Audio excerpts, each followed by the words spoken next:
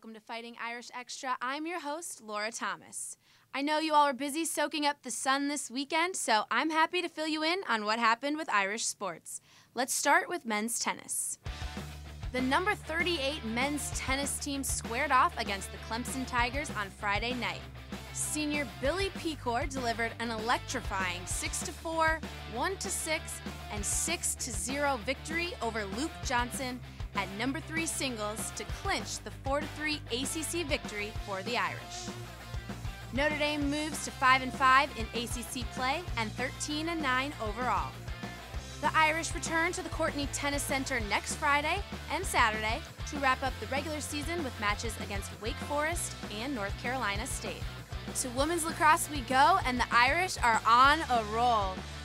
Notre Dame knocked off number 7 Syracuse last week with a thrilling 12-11 overtime victory to earn its first ever win at the Carrier Dome.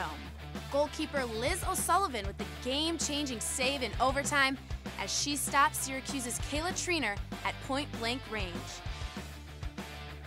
Rachel Sexton and Stephanie Toy both netted hat tricks to help the 13th ranked Irish to their second road win over a top 10 team in just 4 days.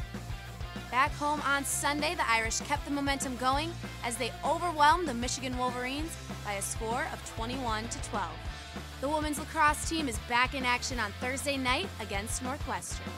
The top-ranked men's lacrosse team overturned an early 2-0 deficit to capture its 5th straight victory with a 14-7 win over number 15 Marquette last Tuesday afternoon at Arlotta Stadium. Senior attackman Connor Doyle, the reigning ACC Co-Offensive Player of the Week, paced the Fighting Irish with 4 goals.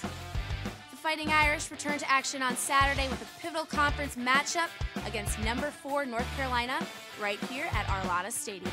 Get out your brooms. It was a huge weekend for the Notre Dame baseball team. The Irish took on 7th-ranked Florida State in a 3-game series at Frank Eck Stadium and swept the Seminoles right out of South Bend. Friday night, the Irish got a strong outing from sophomore pitcher Ryan Smoyer and this 2-run homer from Kevin Biggio in the 3rd inning as the Irish went on to take the first game of the series 5-2. Saturday, in Game 2, freshman Brandon Bielak allowed just 1 run in 7 innings. And Ryan Lidge provided the power with a 2-run blast as the Irish went on to a 4-1 victory. And in the Sunday finale, junior Zach Katsoulis with his solo shot, giving the Irish the early 2-0 lead. Tully promptly strikes out the final 2 Seminoles, and Notre Dame finishes off the 3-game sweep over Florida State with a 2-1 win. On Tuesday, the Lady Irish softball team took on Western Michigan at Melissa Cook Stadium. Senior co-captain and 2-time All-American Emily Kerner would cross the plate twice, making her the all-time leader in runs scored in the program's history. The historic night ended with an Irish victory of 10-2. On Wednesday, the Butler Bulldogs came to town. Senior Katie House led all players in the 8-0 shutout victory with a 3-for-4 night at the plate, posting 3 RBIs while scoring 1 run. The team hit the road for an ACC weekend series against Boston College. The Irish would be too much to handle in Chestnut Hill, sweeping the Eagles. Sunday's finale would mark the 18th consecutive victory for Notre Dame softball, its 13th straight in conference matchup. That'll do it for this week. Thanks for tuning in. I'm Laura Thomas, and as in all things, go Irish.